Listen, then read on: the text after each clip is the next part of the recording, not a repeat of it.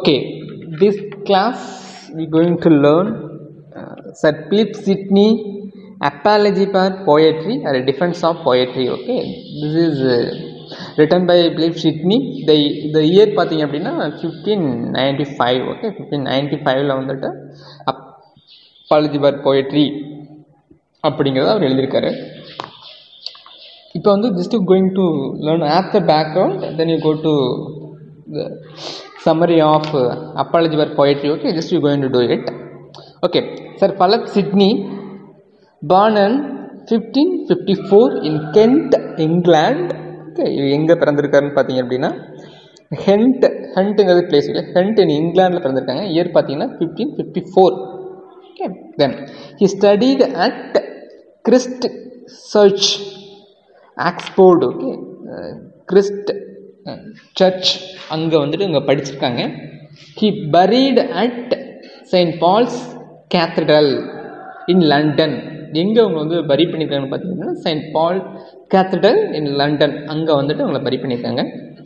தென் வந்துட்டு இவரை வந்துட்டு ஊர்வலமாக ஒரு டெத்துக்கு அப்புறம் அவரை ஊர்வலமாக தூக்கிட்டு போவாங்களே, எப்படி நம்மளதான் வந்துட்டு வில்லேஜில் வந்துட்டு அடோன் வில்லேஜ் ஆம்புலன்ஸ் வந்துட்டு சிட்டியில், இப்போ எங்கள் வில்லேஜில் வந்துட்டு பீப்புள் வந்துட்டு ஒரு தேர் மாதிரி வச்சு கொண்டு போவாங்க டெத் பீப்புளை. ஸோ அதை வந்துட்டு அது மாதிரி வந்து பார்த்துட்டு பீப்புள் என்ன சொன்னாங்கன்னா, farewell the ஒர்த்தியஸ்ட் night that lived by London people. Okay, actually farewell actually, that is right, farewell the worthiest night that lived அப்படின்னு சொல்லி லண்டன் பீப்புளெலாம் சொல்லியிருக்காங்க. நல்ல மனுஷன் போகிறாரே அப்படின்னு சொல்லி ஃபீல் பண்ணி சொல்லியிருக்காங்க. இங்கிலீஷ் லிட்ரேச்சர்லேயே பார்த்தீங்கன்னா இவருக்கு மட்டும்தான் அந்த அளவுக்கு ஒரு ரெகக்னேஷன் லண்டன் கொடுக்கப்பட்டுச்சு அப்படிங்கிறது இந்த லைன் மூலம் நம்மளுக்கு தெரிய வருது. ஓகே, ஒரு லைஃபு ஏர்லியே லைஃப் பார்த்தீங்க அப்படின்னா English poet, courtier, soldier, night. அவருடைய ஏர்லியர் இவர் கெரியர் பார்த்தீங்கன்னா ஒரு இங்கிலீஷ் போயட்டு, வினோயட், கோர்ட்டியர். ஓகே, கோர்ட்டில் வந்துட்டு two some work, then soldier, night. Okay, soldier, night both same, there is no issue. Okay, he served as a Protestant political license for Queen Elizabeth I. Okay, Queen Elizabeth I வந்துட்டு ஒரு protector. Okay, political Protestant. Okay, Protestant of political viewல வந்து he helped her actually. He was one of the ripest statesmen of the age. He is well learned spokesman of his age. அவருடைய ஏஜ்ல வந்துட்டு he is one of the considerable person in it. He involved in political and diplomatic mission. Like Chaucer, Chaucer also involved in political matter. Then he captured by Italy, I think so. Then Edward III, I think, gave a ransom for 16 pounds to release him. That is what he did it. Okay, he involved in political and diplomatic mission. He published none of his work in his lifetime. Actually, his work are not published in his lifetime, like John Donne, Andrew Marvell. Those people's writing are not published in their lifetime. After their death, the work is published. Likewise, Philip Sidney's work are not published in his lifetime. Okay. He started a literary society known as Areopagus. Okay, he started a literary society known as Areopagus. Lady Susanna Jane Austen. Lady Susanna is a literary society which is started by Jane Austen. Why? Because I am saying here our Philip Sidney started a literary society that is known as Areopagus. அப்படிங்கிற ஒரு society start பண்ணியிருக்காங்க. அதே மாதிரி தான் வந்துட்டு romantic நாவலிஸ்டான நம்ம John Aston வந்துட்டு she started lady சூசனா அப்படிங்கிற ஒரு கிளப் ஸ்டார்ட் பண்ணியிருக்காங்க. ஓகேங்களா? ஓகே, தென் ஒரு main work the lady of May It is one act play, okay, just thinking it, okay. Also Sidney also wrote the play, okay. The Lady of May, it is one act play. Then written in Queen Elizabeth. இது யாருக்காக எழுதியிருக்காங்க பார்த்தீங்க அப்படின்னா queen எலிசபெத்துக்காக எழுதியிருக்காங்க The Lady of May அப்படிங்கிறது. Arcadia தி மே அப்படிங்கிறது வந்துட்டு Canterbury டேல்ஸில் பார்த்தீங்கன்னா நம்ம நைட்டோட சன் ஸ்கொயரை வந்துட்டு இது மந்த் ஆஃப் மேன்னு சொல்லுவார். ஸ்கொயரை வந்துட்டு மந்த் ஆஃப் மேன்னு சொல்லுவாங்க. ஆனால் கேண்டர்பரி டேல்ஸ் வந்து எதில் ஸ்டார்ட் ஆகிருக்குன்னா ஏப்ரல் சீசன் ஸ்டார்ட் ஆகிருக்கு, ஓகேங்களா. தென் ஆர்கேடியா வந்துட்டு 1950 வந்து பண்ணியிருக்காங்க. ஆர்கேடியா அப்படிங்கிறது it is a pros romance, okay. It's pros romance. It ரெப்ரசன்டேட்ஸ் the spirit of adventures of the age. So Arcadia வந்துட்டு எதை ரெப்ரசன்ட் பண்ணுறது பார்த்தீங்கன்னா the spirit adventure of the age, the age of after renaissance what happen in there, that is it's here actually. It's simply ரெப்ரசன்டேட்டிங், okay. Arcadia dedicated to his Mary, okay. Mary sister Mary க்கு வந்துட்டு இந்த poem வந்துட்டு dedicate பண்ணிருக்காங்க. His sister Mary reworked Arcadia as the Countess of Embrook Arcadia. Countess Embrook of Arcadia அப்படின்னா அது ஒரு rework பண்ணியிருக்காங்க. யாருன்னு பார்த்தீங்கன்னா நம்ம சிட்னியோட sister Mary, okay. That is then an apology for poetry, okay. Apology for poetry or defense of poetry. இது வந்துட்டு நம்ம லிட்ரேச்சர்ல இருக்காங்க. இதுதான் ஃபர்ஸ்ட் இங்கிலீஷ் லிட்ரரி கிரிட்டிக் அப்படின்னு சொன்னோம்னா இந்த ஒர்க்கை தான் சொல்கிறாங்க, ஓகேங்களா. அதை தான் நம்ம பார்க்க போகிறோம். தென் அஸ்ட்ரோபல் and Stella it is collection of 108 sonnets and 11 songs. இது அஸ்ட்ரோபல் அண்ட் ஸ்டெல்லா. அதே மாதிரி எட்மண்ட் ஸ்பென்சரோட அமோரிட்டி அப்படிங்கிறது 89 சானட். வில்லியம் ஷேக்ஸ்பியரோட பார்த்தீங்கன்னா 154 சானட்டில் இருப்பார் வில்லியம் ஷேக்ஸ்பியர். ஈவன் கீதாஞ்சலி வந்து 103 sonnet songs by Rabindranath Tagore, okay. Astrobal and Stella. The Stella is actually lover of Sydney, like Amority. You know that Amority written by Edmund Spenser. In that the lady Elizabeth Bowley is lover. This is okay, right? Okay, good. Okay. The Astrobal and Stella. It is Sydney's love for Fenwolf Rivers. Okay, Fenwolf Rivers. But actually, Astrophel refer to Sydney, Stella refer to Fenwolf. That is saying that, okay. Stella அப்படிங்கிறவங்க வந்து அவங்க lower. அந்த லவரோட real name என்னன்னா Fenwolf Devereux. தான் வந்துட்டு இந்த போயம்ஸை எழுதியிருக்காங்க. யாருன்னு பார்த்தீங்கன்னா Astrophel Stella. Some quotes மட்டும் பார்ப்போம். Fool said, my muse to me, look in thy heart right, okay.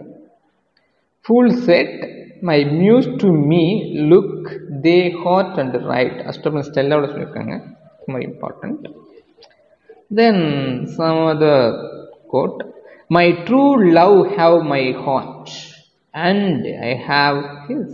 Arcadia, like a canonization. That is saying a beautiful quote, okay. That is I can understand her language and she can understand my language. That is what he is saying, that, okay, my true love have my heart and I have his heart.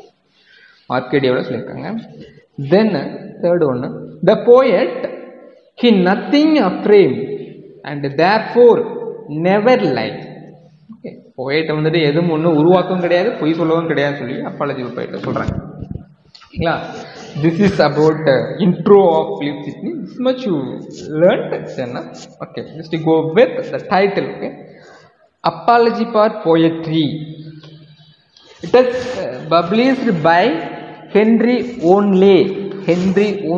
அப்படிங்கிறவங்க தான் வந்துட்டு Apology for Poetry and Apology for Poetry அப்படிங்கிற title வந்துட்டு publish பண்ணுறாங்க.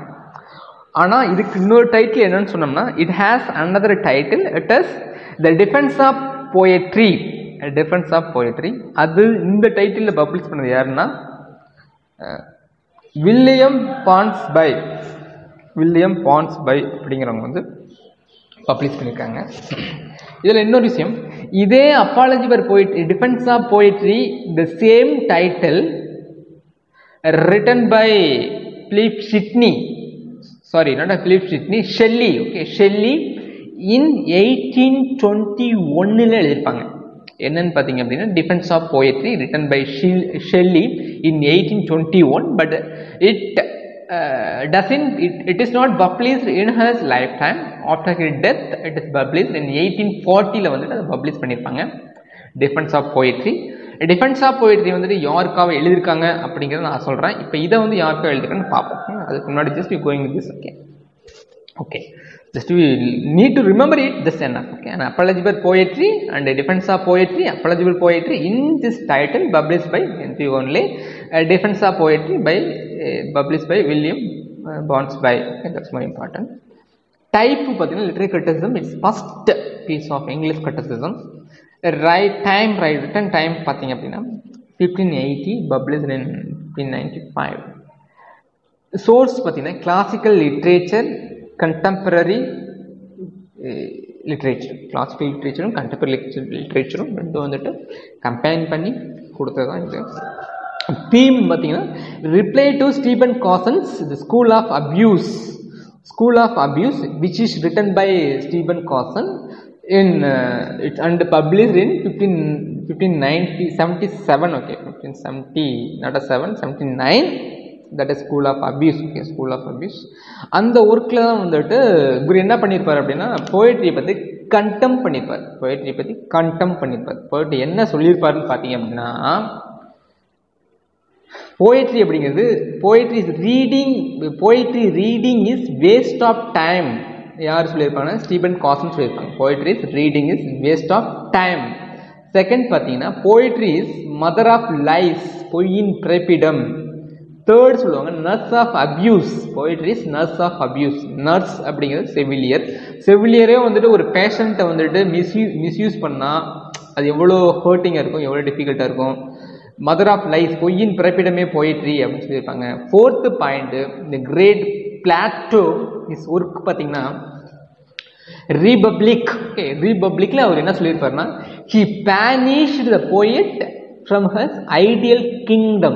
He banished the poet from his ideal kingdom அப்படின்னு சொல்லியிருப்பார். So இந்த 4 charge வந்து எதுக்கு அகேன்ஸ்டாக வைப்பார் அப்படின்னா போயட்ரிக்கு அகேன்ஸ்டாக வைப்பார் ஸ்டீபன் காசன். இந்த இயர் பார்த்தீங்கன்னா 1579 அகேன்ஸ்டாக வைப்பார்.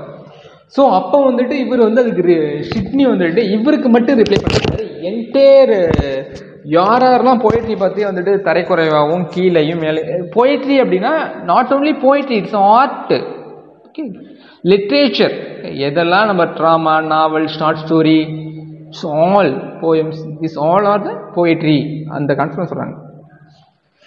அதை பற்றி அவர் அது கண்டெம் பண்ணுறதுனால அதுக்கு அகேன்ஸ்டாக வந்துட்டு இவர் ஆன்சர் பண்ணுறது தான் இந்த போயம் எழுதியிருக்காரு. அப்பாலஜி ஃபார் போயட்ரி அப்படின்னு பிலிப் சிட்னி கோவப்பட்டு எழுதியிருக்காரு. ஓகேங்களா, திஸ் இஸ் வந்துட்டு நம்ம ஏஜ் ஆஃப் ஷேக்ஸ்பியர் டைமில் இது நடந்திருக்கு.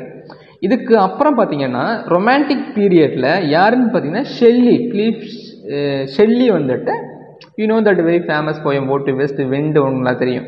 அடோனைஸ் ரொம்ப ஃபேமஸான போயம் ஷெல்லி எழுதியிருப்பாங்க. அதே மாதிரி அவங்க இன்னொன்று என்ன எழுதியிருக்காங்கன்னு பார்த்தீங்கன்னா டிஃபென்ஸ் ஆஃப் போயட்ரி எழுதியிருக்காங்க. அவங்க எதுக்கு எழுதினாங்கன்னு பார்த்தீங்கன்னா அதே ஏஜில் தாமஸ் லவ் பீகாக் அப்படிங்கிறவங்க ஒரு போயம் எழுதியிருப்பாங்க. அந்த போயம் அது ஆக்சுவலி போயம் இல்லை, அது ஒரு ப்ரோஸ் பீஸு. அதில் என்ன சொல்லியிருப்பாங்கன்னு பார்த்தீங்கன்னா 4 ஏஜஸ் ஆஃப் போயட்ரி அப்படின்னு சொல்லியிருப்பாங்க. 4 ஏஜஸ் ஆஃப் போயட்ரியில் அந்த 4th ஏஜில் போயட்ரியை பற்றி கண்டெம் பண்ணி போயட்ரியை கிரிட்டிக் பண்ணி எழுதியிருப்பார். யார்? Thomas love peacock. அவர் என்ன சொல்லியிருப்பார் அப்படின்னா அந்த 4th ஏஜ் அது ஒரு மியர் தாட்டு, ஒன்றுமே இல்லை, reading poetry is waste of டைம்னு சொல்லியிருப்பார். இங்கே எப்படி ஸ்டீபன் காசனோட ஃபஸ்ட்டு சார்ஜ் இருந்துச்சோ அதே இதை எடுத்துக்கிட்டு அவரும் வந்துட்டு 4 ஏஜாக வந்து போயிட்ரியே பிரிச்சிருப்பார்.